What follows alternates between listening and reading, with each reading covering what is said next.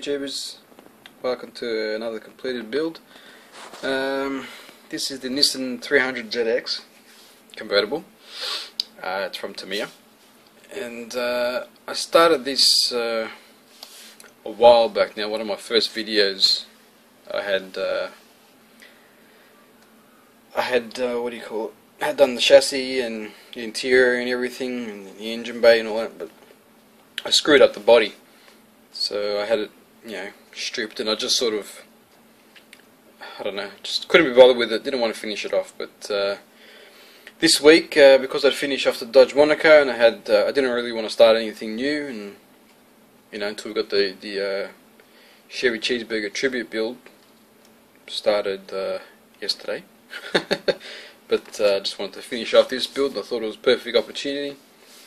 Instead of starting something new, just finish off what we call a shelf queen. So there she is. I just painted her in green. I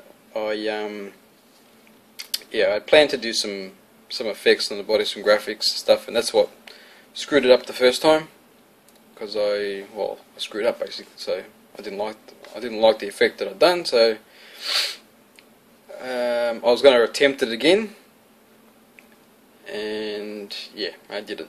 I just wanted to keep it simple. But, I'll give you a look on the inside here. Like I said, you might have seen this, or even if you remember it when I first started on YouTube, I had this half completed. Can't really see much there, I guess. And we have the engine bay.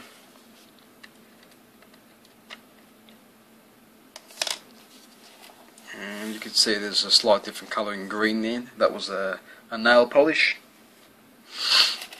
And yeah, I obviously didn't have the same colour, so I just did something different. But I'm not really fussed about it. Like I said, I just wanted to finish it off and put it on the shelf where it belongs.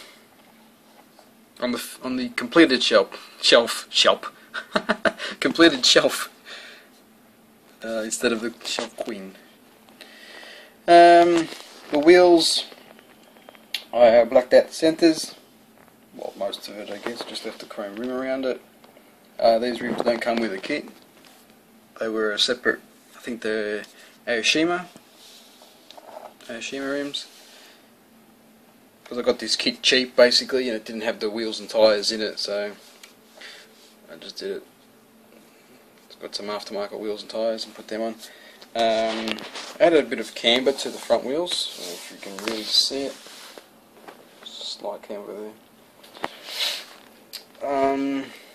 These wheels are posable, being a Tamiya kit. I still need to add the front and rear license plates. The plates are there, but just got to print some up. Added some custom decals, as you can see on the hood there. I made, what is it, Antera. They're basically a wheel manufacturer. So I just thought it looked cool. Added K&N decal on that side, and we've got Apexi on this side.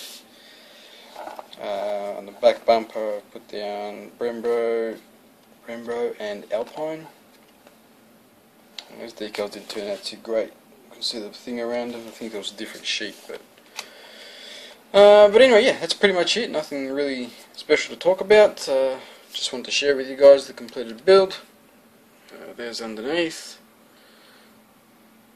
This was a pretty good kit from Tamiya.